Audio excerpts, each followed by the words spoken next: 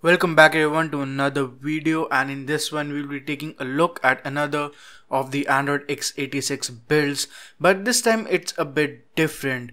Imagine if you can install the Android operating system on your Linux PC as an app and as a standalone OS.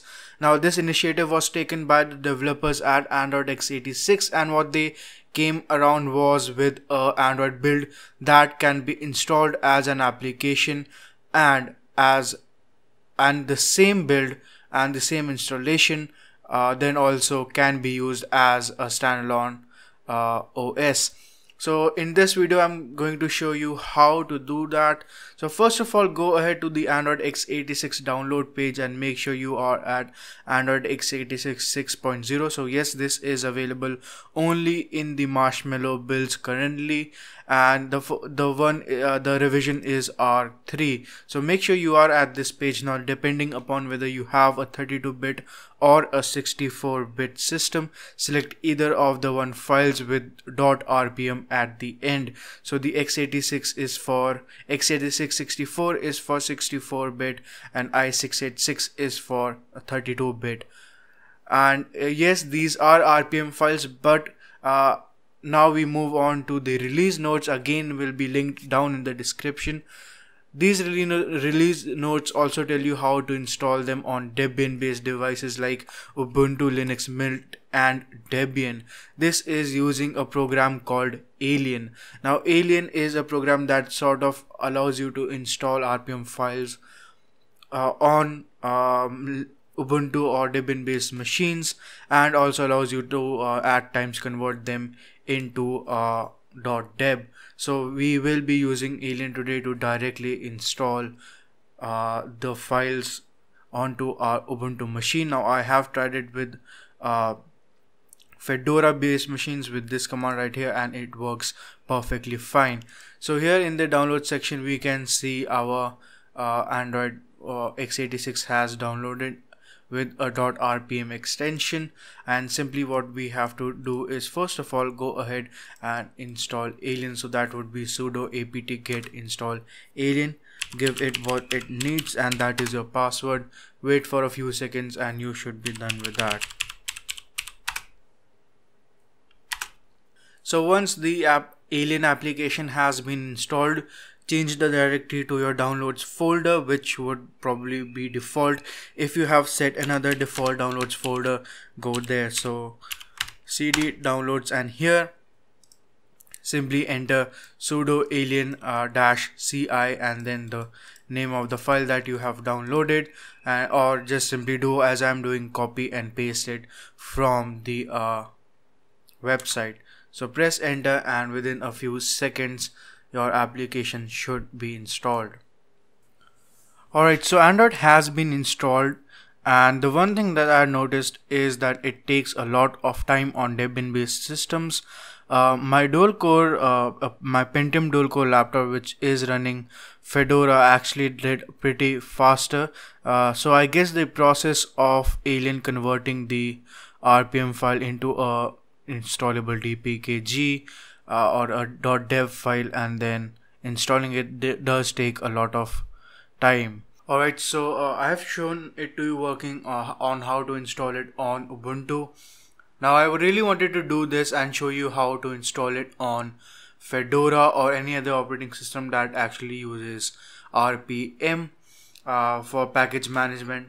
So since this is a default RPM installation, it should be pretty simple. So what we are going to do is, as you can see, I'm running Fedora 25. Again, change the directory to our downloads folder. So what we have to do is simply type sudo rpm ivh and then the file name, and after that simply press enter, give it what it wants, and that is the password, and it will take only a few seconds, unlike on Ubuntu where it almost took 10 to 15 minutes to compile the whole thing into a Debian package and then install it. So it's almost done, and there it is. So it actually took very less time compared to Debian, and now we can simply run it using QEMU. And the good thing is using this sudo qemo-android command. Since it is still running on qemo, I can add my own parameters. For example, on this machine I don't have as much RAM as I had on the other one, so instead of the default 4 gigabytes, I can actually go ahead and give only 1.5 gigabytes of RAM to this virtual machine, and it will start booting up. It will take some time. This is not the fastest machine that I have, but slow and steady, you can see that it has already started to boot. Alright, so it has completed booting up, and for now I will just skip the installation process and just select the language and wait for it to move forward. Okay, now so we are at the home screen. So let's go ahead and make a few changes on the home screen that we can see easily reflected. So I'm going to put both of these icons in a folder. Go ahead and add a few more icons in the folder. Let's go ahead with YouTube and then with Play Store. Just drag and drop, and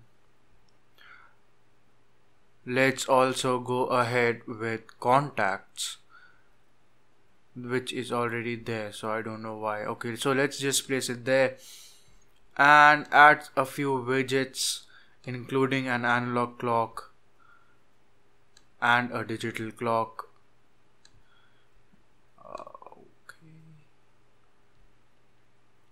So there we have an analog clock and a digital clock, and then go ahead and change the wallpaper.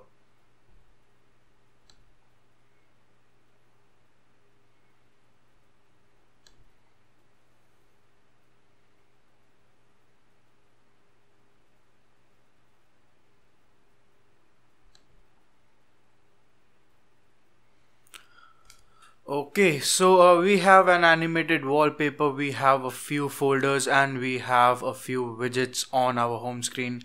Now this was Android running as an app, and as you can see here is my main Fedora OS, and this is just running in a separate window as an app using hardware virtualization via QEMU and KVM.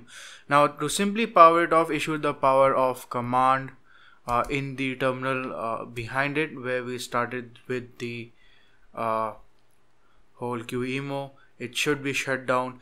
Now let's finally go ahead and reboot our system and see if Android shows up in the dual boot menu. Alright, so as you can see, we have Android x86 and another debug mode show up on our multi-boot option.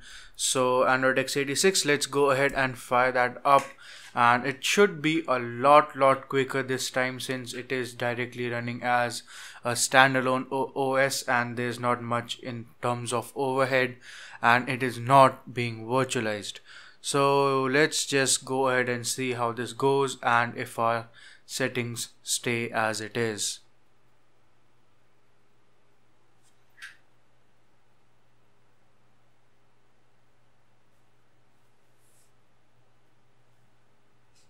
Alright, we are back. Our wallpaper is where we left it, our widgets is where we left it, our icons are where we left it. So not a big loss, and of course everything works as expected.